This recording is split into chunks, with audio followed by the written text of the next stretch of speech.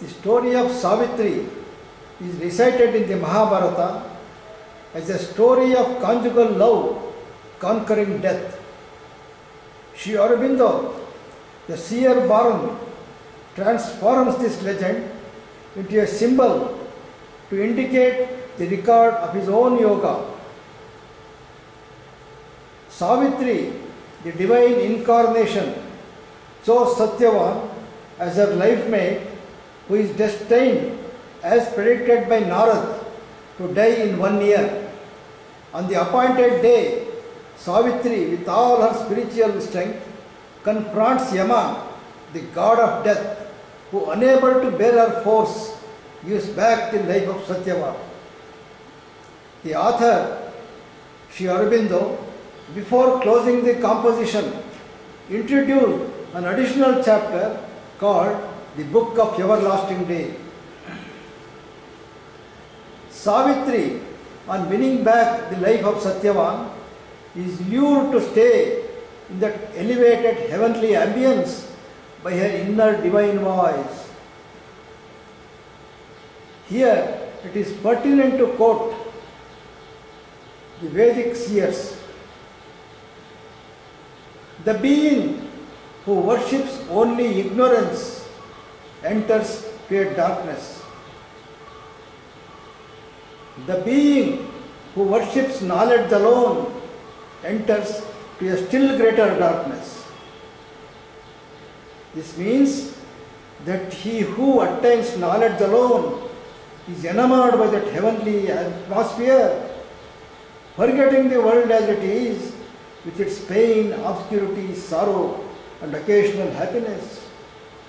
This means entering into the greater darkness.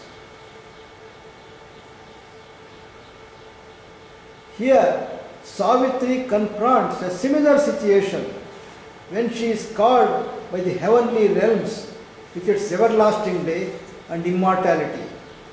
There is no night and death.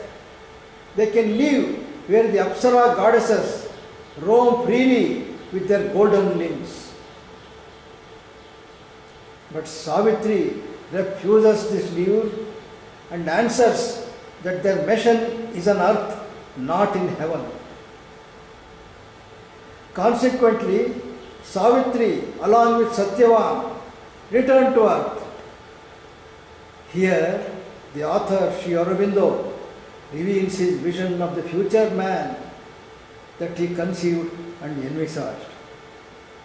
This passage is one of the high points in the composition of Savitri, wherein Sri Aurobindo, the author, reveals his poetic excellence, noted for its sheer flow of narration with immaculate rhythmic notes and harmonic modes of excellence, as well as the basic spiritual truth.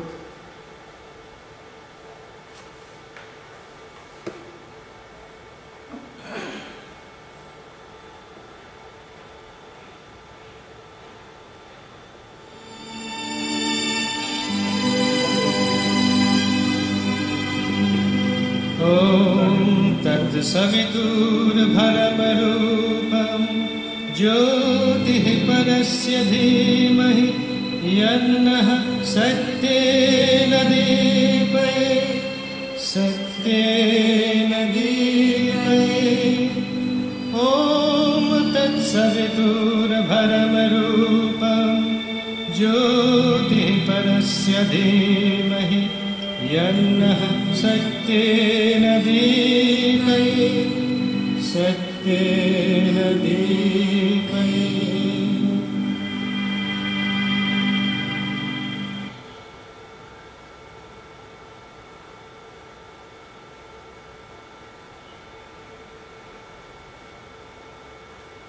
How shall we crown Sri Aurobindo? Is he greater a yogi than as a philosopher? Does the literary critic in him out-top the sociological thinker? Does he shine brighter as a politician or as a poet? It is difficult to decide.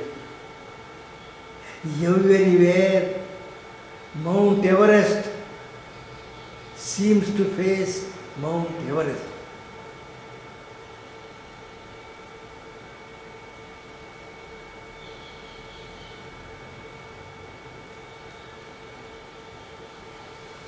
But when we study the Himalayas of various extremes of height, the first eminence that strikes us is Sri Aurobindo, the poet.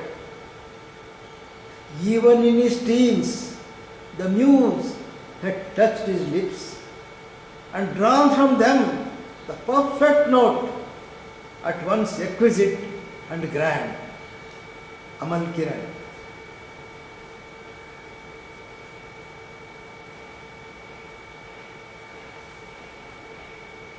Now, the quotation from the mother, how she has appreciated Savitri.